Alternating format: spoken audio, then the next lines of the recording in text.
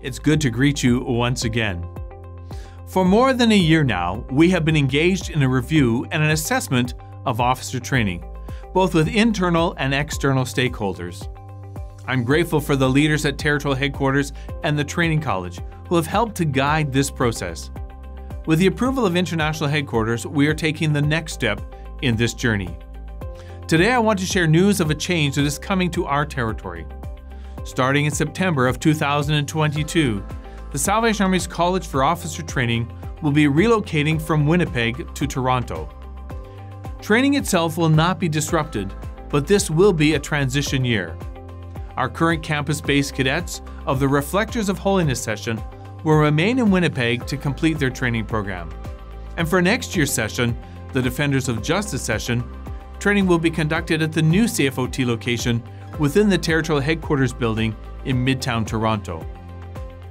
The change of location is part of a larger strategy to transform officer training and to position the territory to continue developing spirit-filled, capable officer leaders.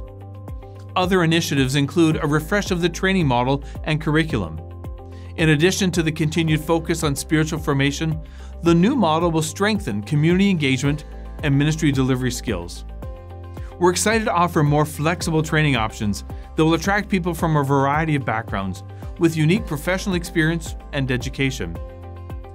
We're also working to make officer training increasingly field-focused, giving people the hands-on experience and practical tools needed to minister effectively in diverse communities across our territory. I want to acknowledge the important role that local Salvation Army ministries in Winnipeg have played in the training of cadets. Thank you for the way in which you have embraced, encouraged, and nurtured these leaders. I'm also pleased to say that Booth University College will continue to be a key partner in the education of future Salvation Army officers. The training of officers in our territory has always been a mobile and flexible task.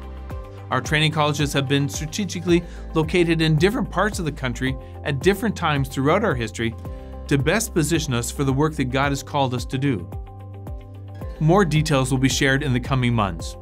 In the meantime, I would ask you to please keep our cadets, training college staff, the employees and salvationists of the Prairie Division in your prayers during these months of transition. And as we pray, we believe that God will continue to inspire for mission and position His army for growth, to build His army, and will do immeasurably more than all we could ever ask or imagine. Thank you, and God bless.